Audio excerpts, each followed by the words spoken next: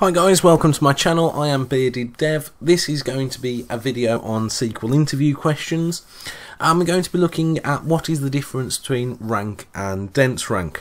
I always find this is a question that when you're put under pressure, either in an interview scenario or maybe taking your actual certification, and your mind goes blank, it can be quite difficult to answer.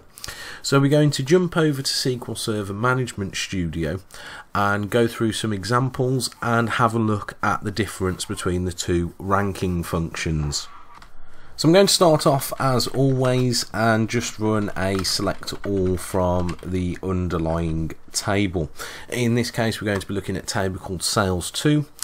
We have a Sales ID, which is an identity column, a Customer ID, which relates to our customer table, an employee ID, which is the person who made the sale, a date, so all this data is for sales in October, sales total, and a payment method of simply cash or card.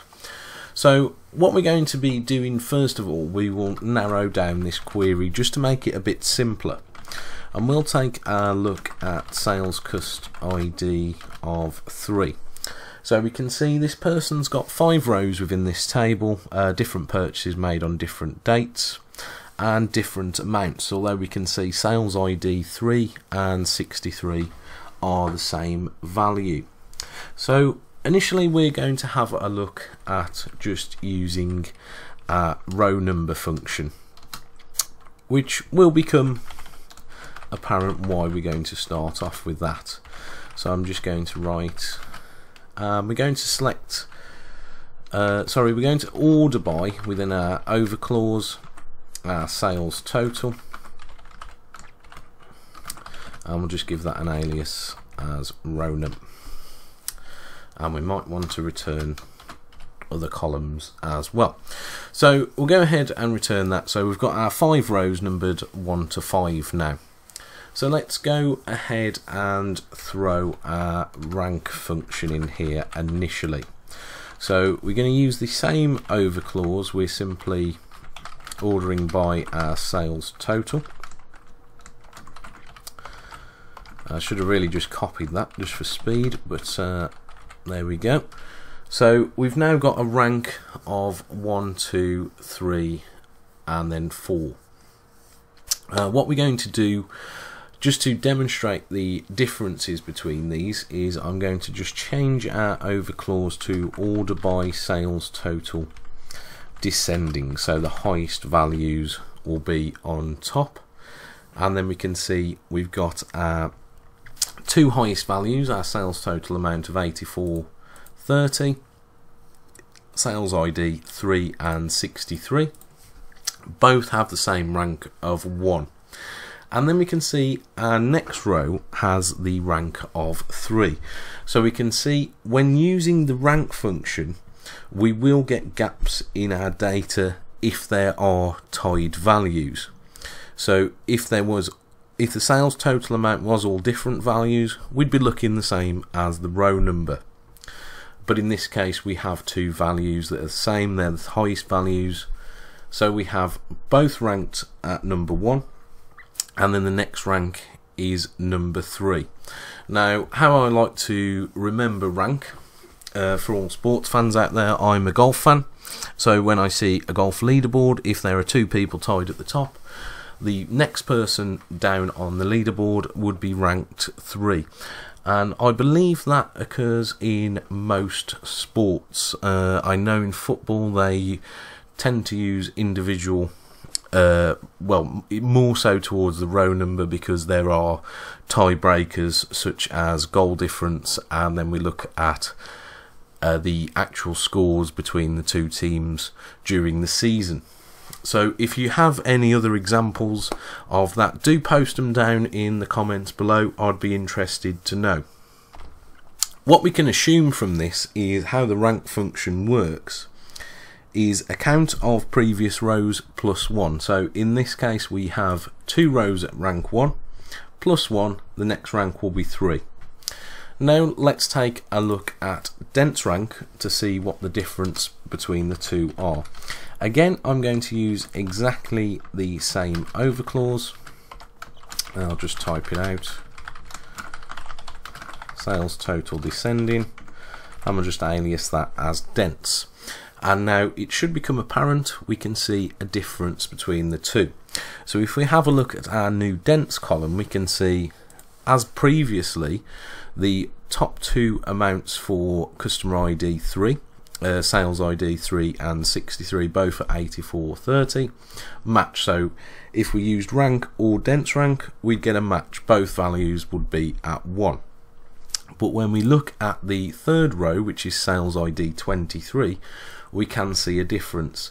Dents rank is showing as 2, whereas rank is showing as 3.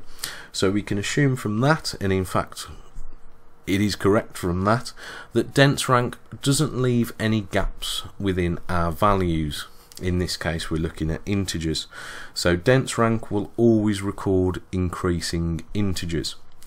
Again, it will show values with the same amount would be tied. In this case we can see that within our sales ID 3 and 63 they have the rank of 1, but the next value down, so dents rank can simply be calculated by previous rank plus 1, whereas rank is calculated by count of previous rows plus 1. So we can see there we'll have a difference straight away. Now let's extend this table. Let's just comment out the sales customer ID. I just wanted to filter down the data just to give you, just to make it a bit more simpler. So if I go ahead and execute that now, and we look at these two columns, shall I take that off just to make it look a bit easier? Yeah, so we'll get rid of the underlying data for now, so it just shows a bit simpler. So we can see with the rank function we have, and dents rank, we have quite a large amount of rows tied at the top with our ranking. We have 16 rows. So according to our calculation we have 16 rows plus 1 will give us a rank of 17, which in this case is correct.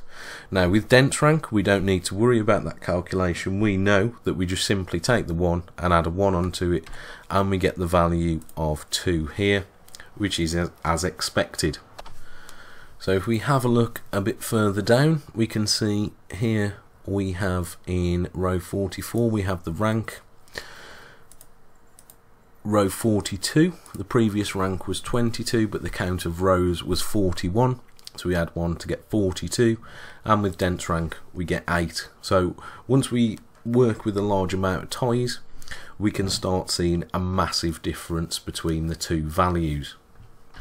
I think the important thing to take away from this, so you always remember the difference, is with dents rank there will never be any gaps in the values, whereas with rank gaps will occur if there are values the same. So if there are ties within the data, within the ranking system, there will be gaps within rank. So I hope that has given you a really clear understanding of the difference between those two.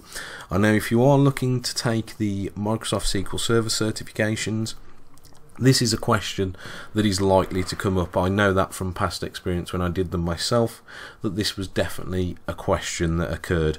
It will give you some values and say if I use the rank function what value is next, or if I use the dents rank function what value is next. Or it might flip that question round and say the next rank is this value, which function did I use, rank or dents rank? Really hope you have enjoyed that video.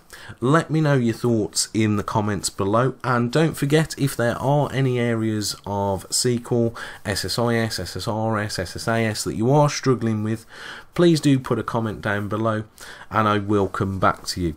Check out my other videos on the channel, you may find some interesting stuff on there as well. Subscribe to the channel if you haven't already, and click that notification button to be made aware of when new videos are uploaded. Thanks a lot for watching.